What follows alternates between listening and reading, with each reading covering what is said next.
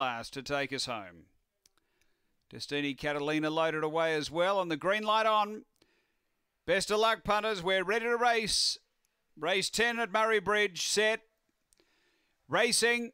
And speed out deep. Destiny Catalina came out running, trying to boot up Zabansky Fury. They match it early. Then came Release the Fury. Spring Cobra into the clear, running on.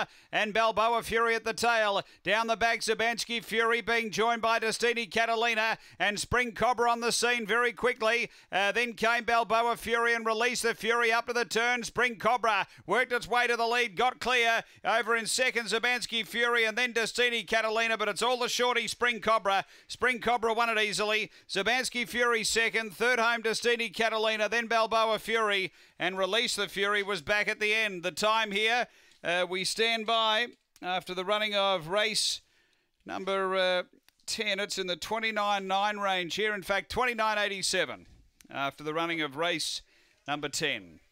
Number 4, Spring Cobra. Too good here for Greg Board. Second to 1, Zabansky Fury. Tony Henriksen, and third going to 8, Destiny Catalina, also for Tony Henriksen. It's 4-1-8, 6 4th, 29.87 the gallop after the running of race number 10.